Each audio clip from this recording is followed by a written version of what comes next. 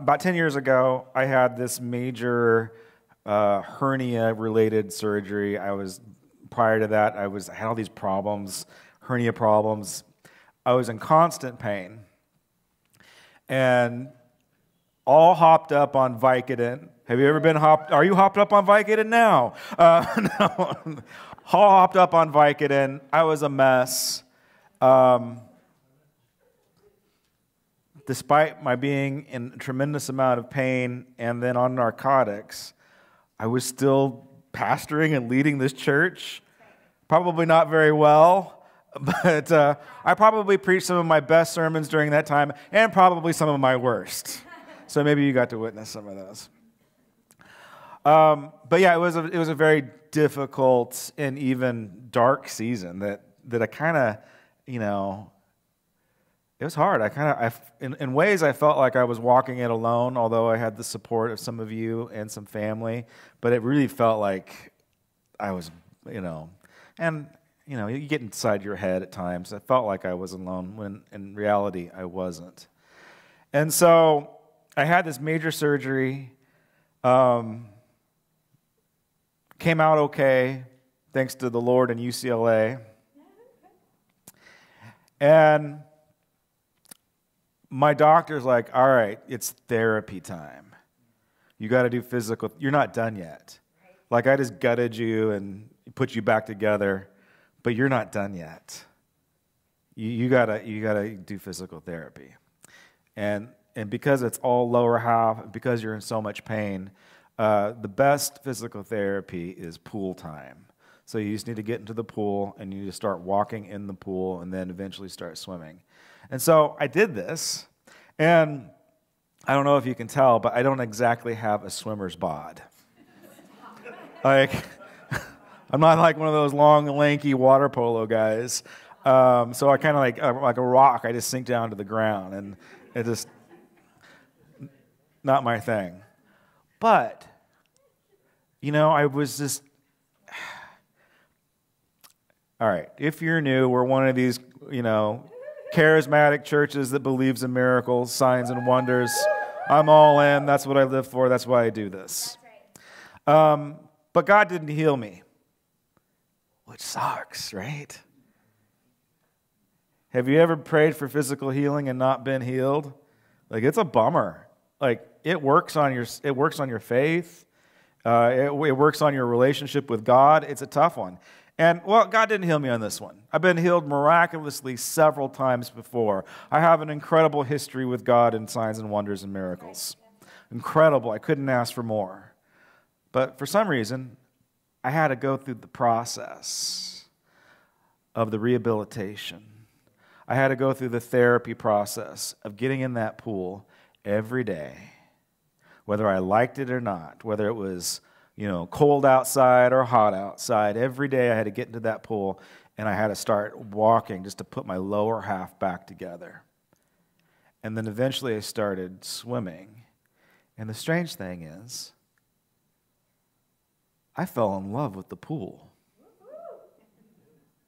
I fell in love with swimming. I swim every week now.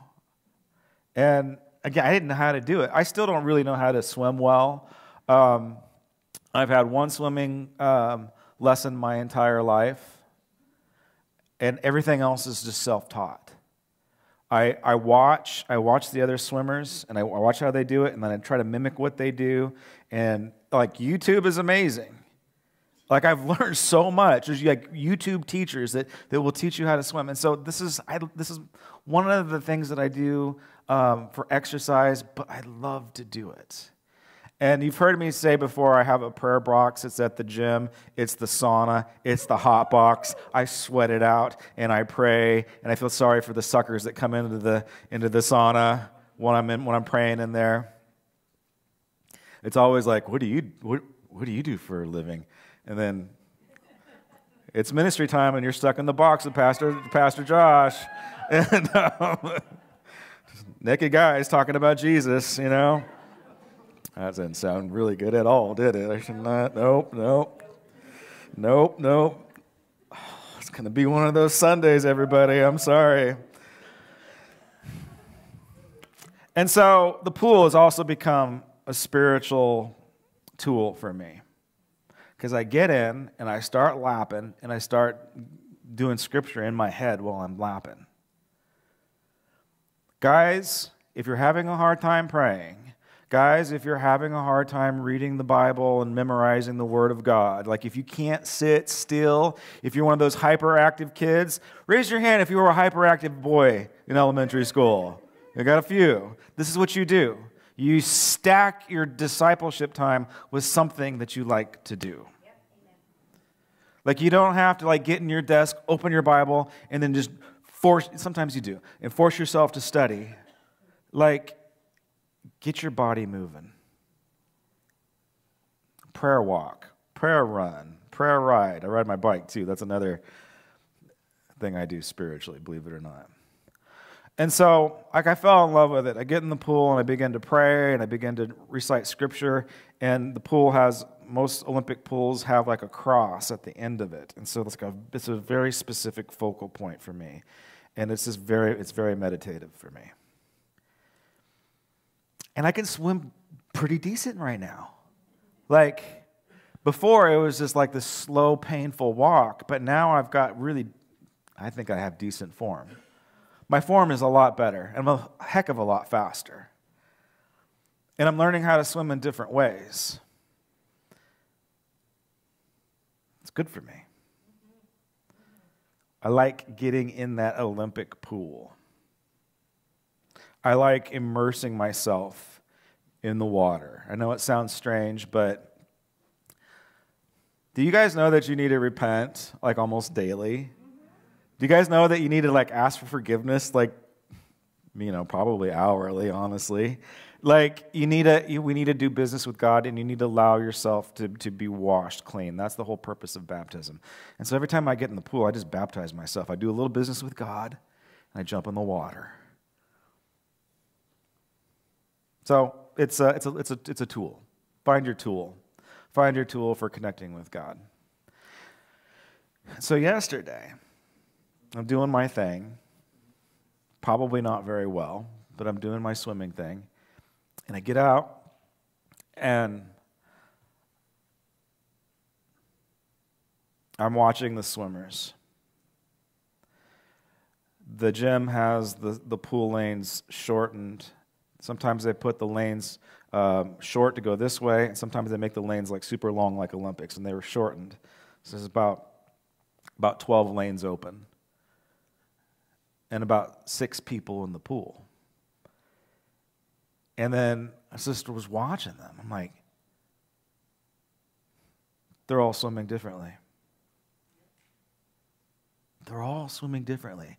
I was so captivated by watching all of these people swim that I went back into the locker room and I got my phone and I recorded them, which is probably not a good thing to do.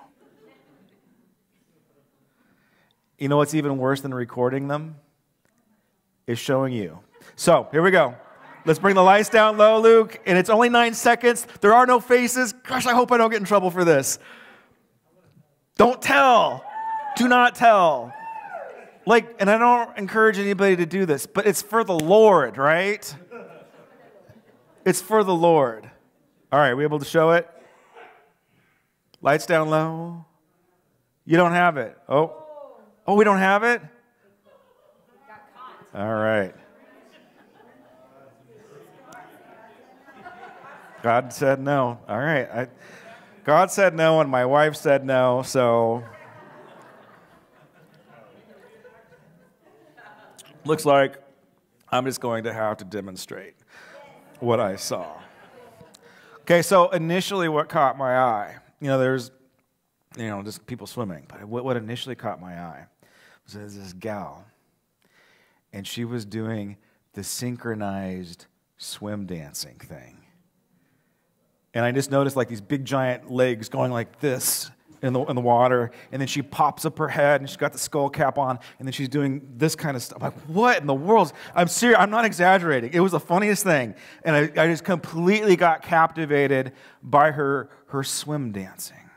She was just doing all of this really weird motion stuff. And then the legs, like these big giant legs going like this.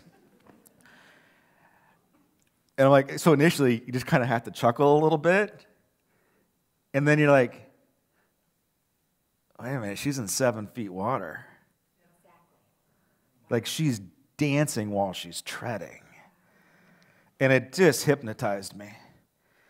And then as she's doing this, there's this triathlete who has, I was just as mesmerized by him because he had complete perfect form. And he was a freaking missile in the water. Just boom, boom, boom, back and forth, perfect form. And I know the guy, he is a full-blown triathlete. So this is just, what he's doing in the Olympic pool is nothing because he's going to hit the ocean. He's going to swim in open water. It's cool. And then there was an old guy who also had perfect form, but he was old, and he had flippers, and he was cranking, definitely doing better than I did, back and forth with those little flippers. And then there was another gal who had a mask on and then a snorkel, and she was kind of cruising, kind of taking her time. And then there was the other guy who was in there for therapy, just like me. I could tell by looking at him, and he was just like moving super slow. He definitely did not have the triathlete body or the synchronized swimmer body. Like his body was hurting, but he was doing laps back and forth and back and forth. And so, you want to know why I think the Lord brought this to my attention? It's because believers all swim differently, and we need to be okay with it. That's right. Amen. Because it's not that you have the perfect stroke. It's not that you're dancing in the water. That's right. It's not that, you've got your tools, you got your flippers and your snorkel, and you got all this gear. That's not what's really important. What's really important is that you're in the Olympic pool. That you're actually swimming in the Olympic pool. You're actually doing this stuff. And the Lord doesn't care how well you do it or if you do it improperly. What He really, really cares about is if you're doing it. Because at the same time that there was half a dozen people working out in their own particular way. Oh man, I don't know how else to say this. I'm not going to do it. I can't. I'll get in trouble. You just talk to me later. I'll tell you what's in my head. Filtering, self-filtering. So while there's these people that are working out in the Olympic pool, there are more people in the jacuzzi. Relaxing, running their mouth, being completely okay of being out of shape and overweight. So you can probably figure out what word I wanted to call them. Somebody knows. You got me. I have literally seen guys go from the locker room in their swimming Speedos with their goggles. They go from the locker room straight to the jacuzzi to just sit there and run their mouths. And they don't even get into the Olympic pool. Do you see the illustration, my friends? Do you see the hypocrisy in that? From putting on a racing swimsuit and just getting in the jacuzzi? Hopefully you see this. The Lord wants us. He wants us in the Olympic pool. He wants us competing. He wants us swimming. Don't go straight to the jacuzzi. You can do the jacuzzi after you've burned yourself out, but don't go straight to the jacuzzi. Get in the water whether you like it or not, and go deep. And in the way that God's created you. So if you're a dancer, dance. If you're going to power through, if you're going to be all aggro, go aggro. Like hit it hard. If you just need a cruise, hey, at least you're cruising. At least you're moving. Just get in there and start moving. The same applies to your spiritual walk. And this, we can't trick ourselves thinking that we're being spiritual just because we've got our outfit on and we're sitting in water in the jacuzzi where it's nice and warm and comfortable. You've got to get in the water and start working out. Spiritually, that is. And so when I first started doing this, they switched the lanes from being short lanes to the long lanes like you would see, in the Olympics. And so I am broken, physically broken. And I'm in the water, just struggling along, and then I'm kind of like doing like I don't know how to swim, but I'm swimming. I'm like dog paddling. I'm just like, oh gosh, this hurts. I'm just like dog paddling, just trying to get across the 100 meters of water. And aggro boy, he just blows by me. He's like, dude, get in a different lane. Okay, so not only was I new to swimming, I don't know the pool rules. There are pool rules. And then, because all of the lanes were full. And so, when you only have a few lanes to go in, you have to do a little tiny loop inside of a lane. It's this pool etiquette. I had no clue about what pool etiquette was like. I didn't know that I couldn't just flounder down the middle of the lane, just being pitiful, because there's guys there to work out, and I'm literally getting in their way. And so I needed to pull over to the side and do the loop like everybody else, and then that way they go, on your left, and they could pass me and it would be okay. But no, I was completely clueless. But I learned how to be in the lane. I learned how to do it the right way when all the lanes are full. And that's what we're going to talk about today from the book of Acts. So you understand the illustration that we all need to be in the pool and swimming. But did you know that there's times when there's only a few lanes, and you need to know what lane you're in? You need to be in the lane, but you need to know how to function in the lane. Okay, ready for this? With other swimmers, with other people. Now, the good news about where we are spiritually is that there are a lot of lanes open. There's 12 lanes, and there's only 6 people working out right now in the church, spiritually, metaphorically speaking.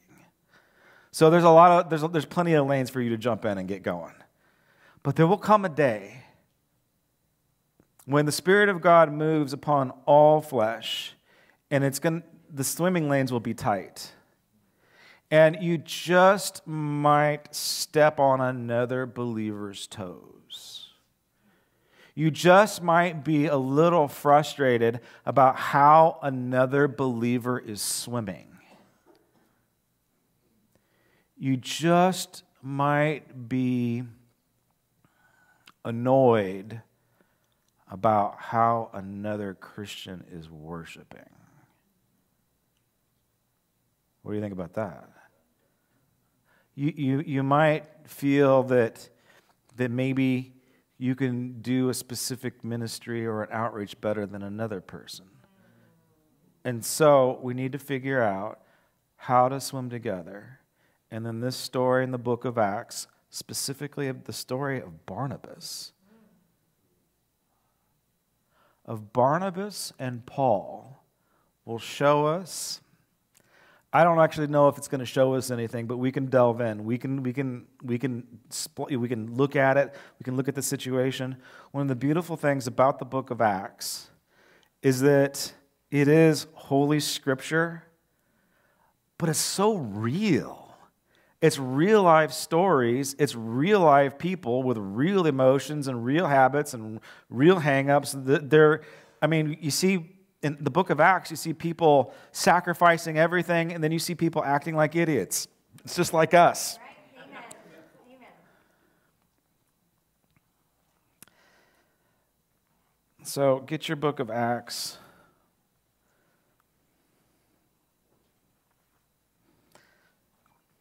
We'll start off.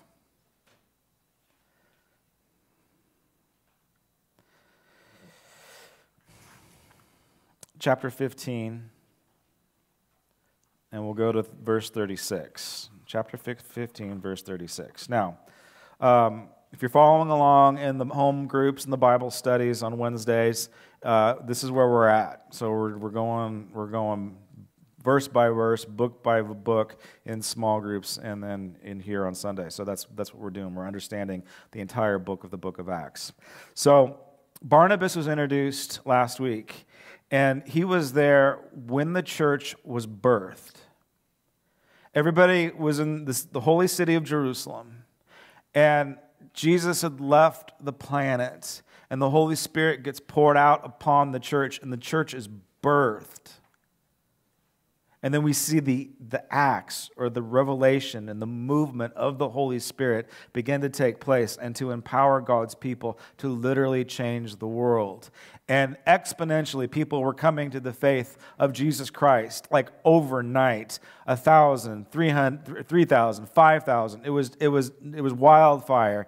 And then they kill Stephen. Persecution happens. It's like something hit the church and it scattered the church. But if you're following along, you will know that hitting and that scattering was a good thing. The persecution actually aided the growth of the church. For what the devil wanted to use for ill, God turned it around and made it a blessing to the entire world. So persecution was actually, it sounds so bizarre, but it was a good thing for the church. It got it outside of the holy city and into the world. And one of the engines, one of the catalysts to this movement was one man named Barnabas. His original name was Joseph, but they gave him a nickname, which was Barnabas, the son of encouragement. Bar means son. So the son of encouragement, the son of even encouragement / prophecy, meaning so the spiritual gift of prophecy is to do what? Anybody know? It's to tell you when the end of the world is, so that you can play the stock market right, or maybe you can sin a little bit longer. So is that the purpose of prophecy? No. What's the purpose of prophecy? To encourage the church. And Barnabas had this gift. So he is the son of prophetic encouragement. Wow. And we need one of those these days, by the way. That's right. He is the son of prophetic encouragement. He comes in and encourages the church. The scriptures, I don't have time to read them all, but you can read them all when you get into it. But the scriptures define Barnabas as a good man. In comparison to being a righteous man. Saul, before he became Paul, before his conversion, Saul, ready for this? Saul was a righteous man. He knew the Bible inside and out, word for word. He was the Jew of all Jews. He had the law down. He knew exactly how you should live. Saul was the most righteous man on the planet at the time. The only problem was that he was righteous, but he just wasn't good. He had the rules, but he was not a good guy. He was not likable. He was not kind. He was curt, short, and just downright murderer for righteousness' sake.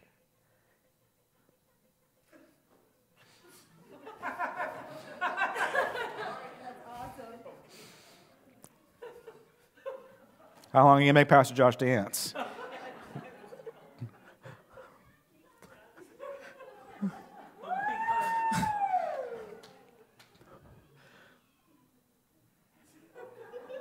All right.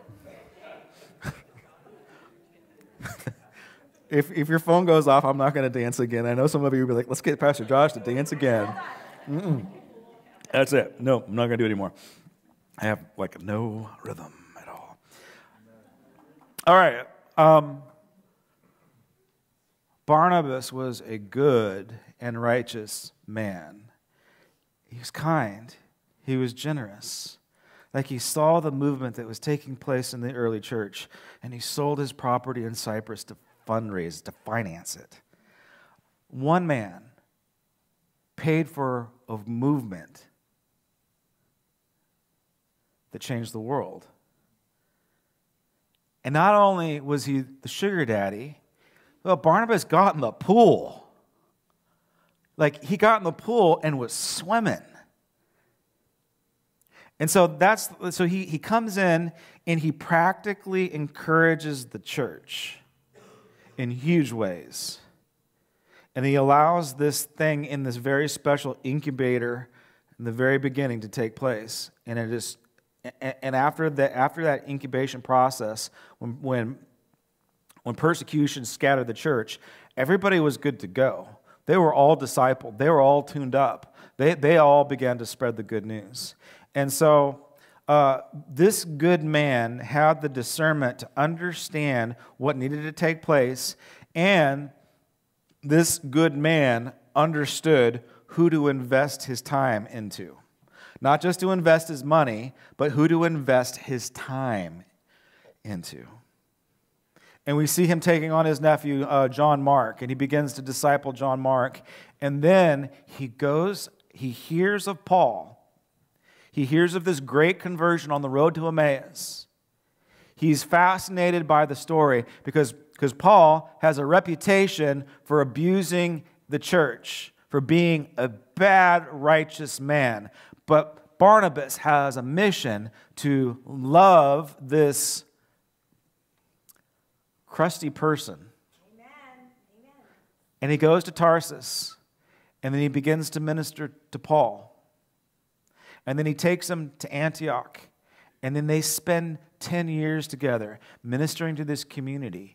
And not only do they do that, they begin to travel. They begin to evangelize. They go to Cyprus. They go to Antioch. They go all over the place. And they begin to give the good news to the Gentiles, to those that haven't heard it yet. And it's one of the most amazing partnerships in the Bible. The partnership of Barnabas and Paul. It's an amazing partnership. They do a lot of good work.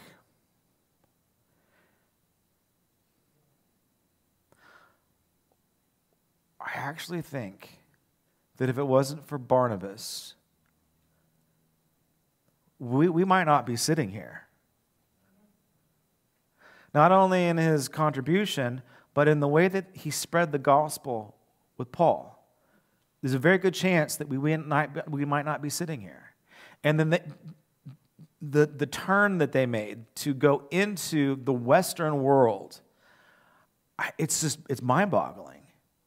Like Barnabas taking Paul into the Western world literally not only changed Christianity, but changed the Western world altogether. We can't quite understand how important that relationship was. Now, they go on a missionary trip, and then they're doing what all good disciples do. They're bringing other disciples in around them, and they go into this, and it's not easy. I mean, they're doing great stuff, but it's not easy. Like, they're getting beat up all the time. They're getting stoned all the time. Like, they're getting cussed out all the time. So spreading the good news is not an easy task. There's a lot of pressure there. And so they take some young guys out on a mission trip, Barnabas and Paul, and things get heated. Things get awkward. Like, there's some social pressure. Like, there's some rocks that are being handled. Like, it's kind of intense. And Barnabas' nephew gets a little yellow, and he takes off, and he pieces out. He's like, I didn't sign up for this. I signed it up for, preaching the word of God, signs, miracles, and wonders. I didn't sign up to get rocks thrown at me. And so this young man sneaks off and leaves the mission field. Barnabas' nephew. And then this is what happens. Verse 36. After some days, Paul said to Barnabas, "Let us return and visit the brothers in every city that we proclaim the word of God, and to see how they are." Now Barnabas, being the encourager that he is, Barnabas wanted to take with him John Mark. John called Mark. Barnabas wanted to bring his nephew, to give his nephew a second chance. Do you know why? Because Barnabas is an encourager. He's going to give his nephew, his chicken nephew, a second chance.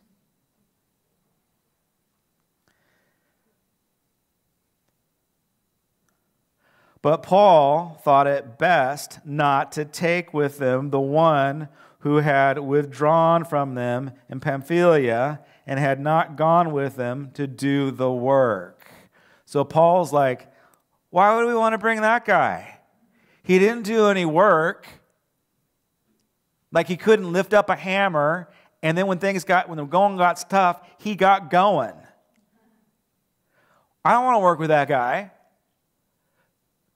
I don't want to be around him. I don't want to work with him. So Barnabas and Paul, they get into, ready for this? It's hard to believe. They get into a disagreement. They don't see eye to eye, and they're both apostles. The scriptures call Barnabas an apostle too. So they're both like up there, and they don't agree on what they should do.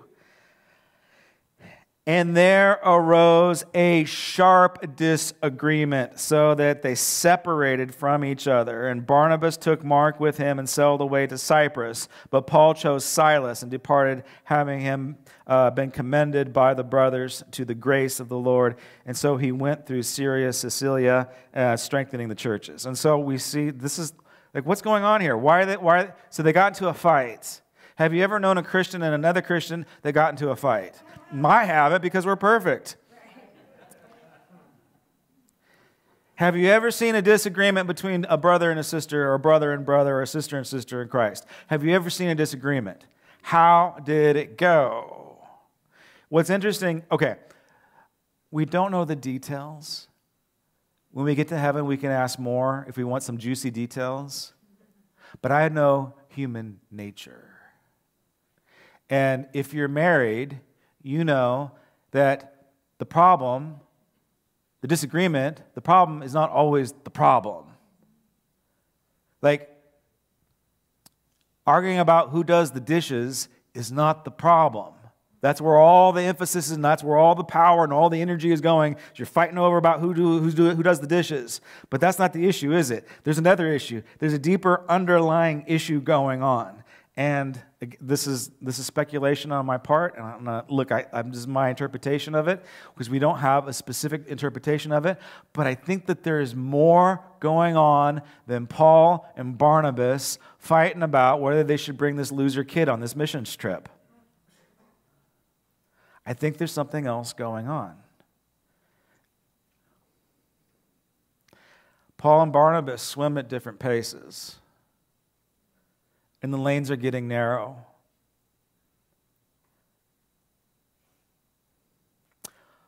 Paul has been in the pool for a very long time in a recovery process. He literally got in the pool so that the scales would fall off of his eyes when he was baptized. And he has been in therapy for a very long time. And now he's stepping into how God has designed him to be a full-blown triathlete animal in the pool. He's got a drive that God created him with that was like no other. He had a steel trap of a mind that was the best legal mind on the planet at the time, and God needed to use him. And right before this big blow-up, right before they have this argument over, again, some teenage kid that was was slacking off, right before this moment, Paul preaches his very first sermon. And in the book of Acts, interestingly enough, up to this point, when it's referring to the dynamic duel of Barnabas and Paul, it's written exactly like that. Barnabas gets first billing, meaning that when they name the dynamic duo, it's Batman and Robin. It's Barnabas and Paul. Do you see where I'm going? And now, it's after this really amazing sermon that he gives for the very first time, his very first sermon, now it's changed, it's flipped to Robin and Batman. And I really think that that's what's going on. I think that, we don't know how Barnabas is feeling. We don't know if he's jealous that Paul hit it out of the park. We don't know if he's insecure because now people, instead of saying Barnabas and Paul, they're now saying Paul and Barnabas. Like, we don't know exactly what's going on. But we just know that human nature, there's something going on. So intense that these people, these two guys that have been doing ministry 15 years, they have to separate. Have you ever had to work with somebody and you had to part ways? Because if you didn't part ways, like somebody was going to die. Or some words were going to be said. And so you just choose to separate and go on different paths.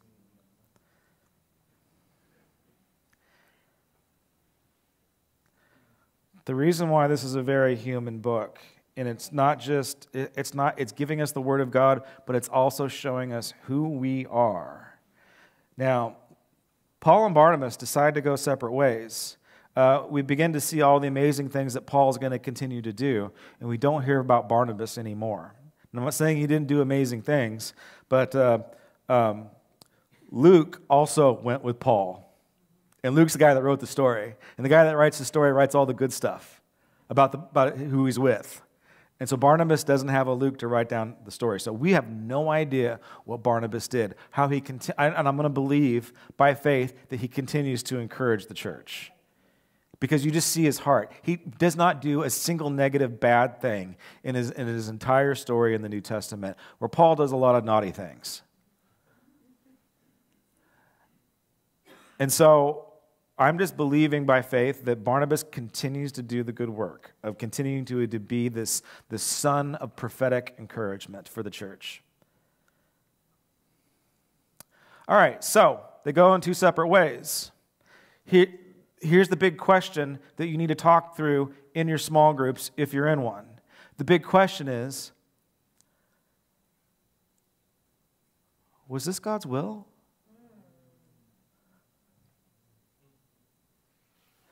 Was this God's will that they divided and were disunified? Is this God's will that they got into an argument that they could not reconcile? Or is this like another type of a scattering, like the persecution, where these two needed to be separated to go on separate paths to fulfill God's purpose? Okay, so was the fight, was the pressure, was the drama, was that intended for them to separate? Was God doing that pressure to send them out? Or did the devil win the game? Okay, guess what? There's no answer. Because we don't know. It doesn't tell us. You read it with me. It clearly does not say that the Holy Spirit told them to separate. It doesn't say that. It says they got in a fight and they separated. So we don't know if this was the Holy Spirit's idea or not. In chapter 16, we see clearly where the Holy Spirit says to Paul and Silas, you need to go left and not right. Now, what's that? That's not a big deal. The Holy Spirit tells Paul, you need to go to the west and not the east. Big deal, Josh. That's a huge historical deal. If Paul would have been disobedient to the Holy Spirit, if he would have went right instead of the left. By the way, Paul wanted to go right. Paul wanted to go to Asia. The world would look very different. Like very, very different. I don't know if God probably would have blessed him despite his rebellion towards the Holy Spirit. I think he would have still have been used. Frankly, there might not be the religion of Islam if Paul would have went right instead of left. Interesting thought to think about. It's what I think about it late at night. But the Holy Spirit told him to go right. When Paul and Barnabas get into a fight, there's no Holy Spirit there. So which is it? All right, let's go back to chapter 14. Before they split. This is when Barnabas and Paul are rocking and rolling. changing the world together, the dynamic duo. Chapter 14, verse 1. Now at Iconium, they entered together into the Jewish synagogue, and they spoke in such a way that a great number of both Jews and Greeks believed. But the unbelieving Jews stirred up the Gentiles, and underline this, and poisoned their minds against their brothers. See, the enemy of God wants to come into the congregation, wants to come into the midst of believers and against brothers and sisters, whether it's in a church setting or around the dining room table, whether it is in a Bible study or at the break room at your work. The devil is going to take every opportunity, every single second, to poison your mind against your brothers and sisters. Every indulgence that you take, you're binge watching Netflix for 10 hours. Maybe you're watching something that's not edifying. You need to know that every time we open up our mind to negative things, violent things, we are allowing the devil to poison our mind. And that poison, its ultimate purpose, is division. So could it be, this is right here. It's right here in our face. There was a poisoning of the mind, and then in the next chapter, Paul and Barnabas get into a fight, and they split. Again, I don't know which is which. I don't know if this is the devil having his way, or if God's like, okay, you guys need to take a break. We've got a different plan. I'm changing the game here. You guys are going to go in separate ways. Again, we don't know if it was the devil or if it was God that split Barnabas and Paul. And you don't know if there's certain relationships that you need to separate from because God's calling you to do it, or if there's certain relationships that you need to double down on and not wimp out on. Right? Okay, let's just talk about marriage. So God is not going to lead you to divorce your spouse unless there's infidelity and abuse. Like, you got to work it out. I'm sorry. The Holy Spirit's not going to lead you to do that. Now, you might believe your own lies, and you might be thinking to yourself, well, the Holy Spirit is leading me to divorce my spouse because that's how I feel. That's subjective faith, and it's wrong, and you'll get it wrong every time.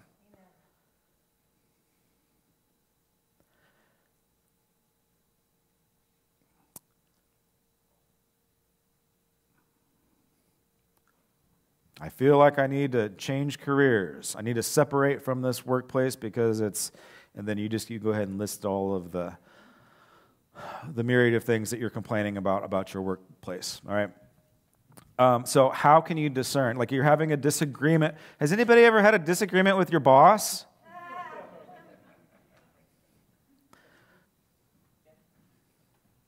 You're having a disagreement with your boss. How do you discern if that disagreement is the Lord drying up the brook so you'll move on to a better job, or if you need to suck it up and stick it out, work on yourself so that you can serve your employer? That was probably a tough thing to hear right there. How do you know? In some cases, frankly, we just don't know, but we do need to be a discerning group. I can tell you that your discernment will be a lot better, like discerning like which path to take, who to date, what job to take, like should I stay, should I go? Your discernment meter will be so much better, so much sharper if you're in the pool and not in the jacuzzi. Amen. So if you're trying to discern, like, okay, do I break bonds with this individual because I'm a Republican and they're a Democrat? Like, if you're trying to discern, like, how do I handle this relationship? And you're in the jacuzzi with your hat on and sunglasses and drinking beer and gossiping, your discernment will be off because you're running your mouth. But once you are in the kingdom of God, doing the very best that you can, focused on the cross of Jesus Christ, immersed in this baptismal water that is so purifying, once you choose to purify yourselves, you'll see things more clearly. But you've got to do the work.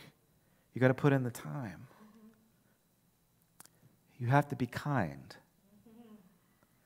The reason why I think that Barnabas continues to be a good man, because the Word of God says that he is a good man. And I believe it. Whether it was the devil or whether it was God that separated these two, again, I don't think we can prove it either way biblically. But what we do know is that Romans 8:28 is that God uses all things, turns all things for the good of those who love him and that are obedient. Paul and Silas, they got stuck swimming in a lane side by side, and Paul's his pace is a lot faster now. That's where the friction took place. And even if the 100% speculation, even if the devil poisoned Barnabas' mind, even if the devil poisoned Paul's mind for them to get into an argument, do you know what? God still turned it around for good. That's right. Amen. Why? It's because both men were submitted to the lordship of Jesus Christ. And God can work with that. He can work with that when you're in the pool with them together. All right. So, you have a disagreement with anybody this week? Again, you can't leave your spouse because they're not doing the dishes. That one you got to work out. But maybe there's some other tensions, there's some other disagreements, and you need a discernment in your disagreement.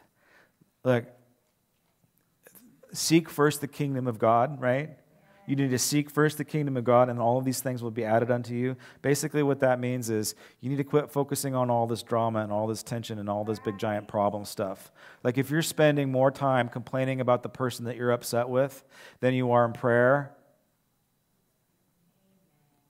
then where's the problem? All right. I've been preaching too much. Let's get the band to come on up.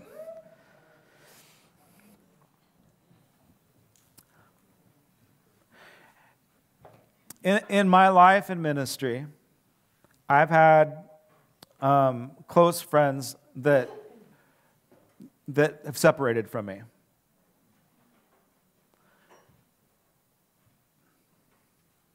Some of them be like, yeah, that makes sense.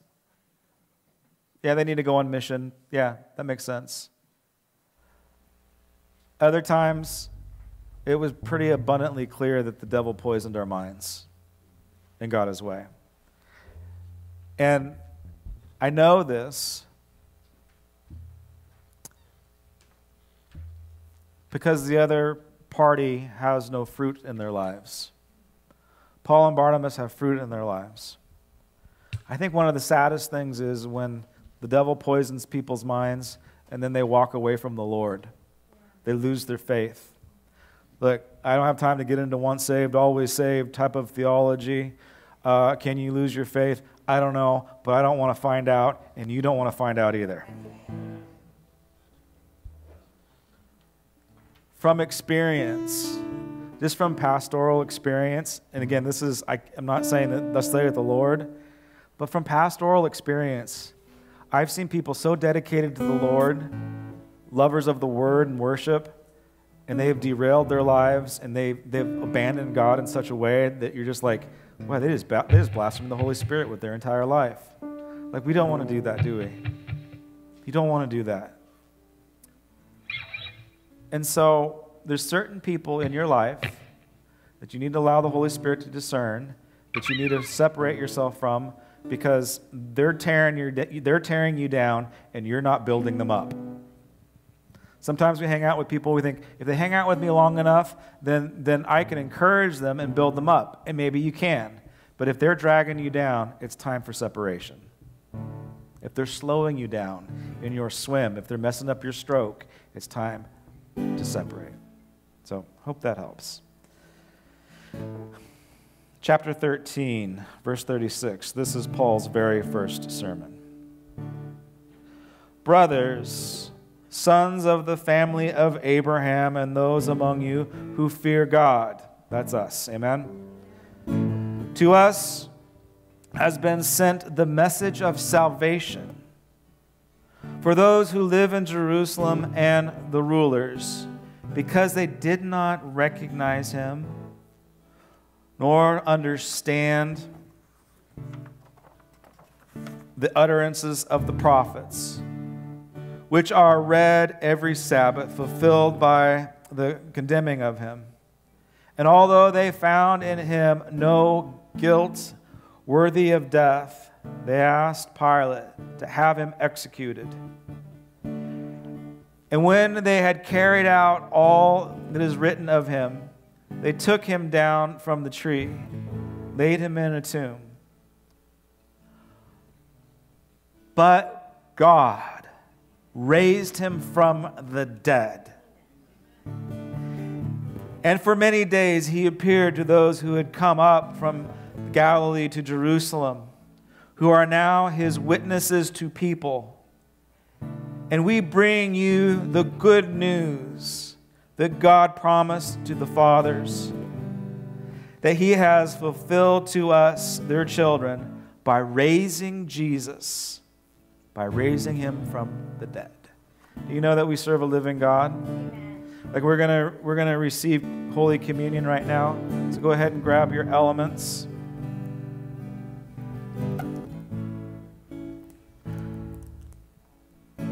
I think that Paul and Barnabas' fight could have gotten a lot worse if they started calling each other names.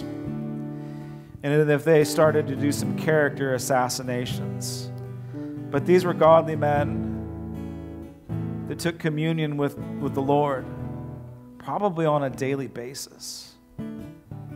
So they allowed this food and they allowed this drink to be their provision and to wash away their iniquities. As believers, as humans, we're kind of jacked up, right? Raise your hand if you're jacked up. We're jacked up, we're broken, and we're hurt. Sometimes we're hurt physically, sometimes we're hurt emotionally, sometimes we're hurt spiritually. And it's cliche, I know, but hurt people hurt people.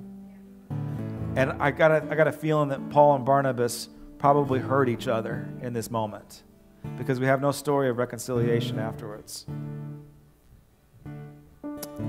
But the Spirit of God can come in and heal any hurt person and any broken person. The Holy Spirit can come in and reconcile us to our brothers and sisters who maybe we've hurt and offended. But the Holy Spirit also comes in and Jesus reconciles us to a good God. But we need to be a part of this body. What Paul and Barnabas did not do is that they did not leave the body of Christ. Don't leave the body of Christ. Everything that you need, all of your provision, all of your help, all of your support, it comes from this, the body of Christ, which is spiritual, but it's also extremely practical, and you're sitting next to it right now. Be connected to the body of Christ. Receive the body of Christ for your provision. One of the beautiful things about this drink is that it washes away all impurities. This drink will cleanse your mind from poison. You want to purify your mind of the poison? Let's do it now. Let's receive the blood of Christ for the forgiveness of our sins and the washing away of the poison of our minds.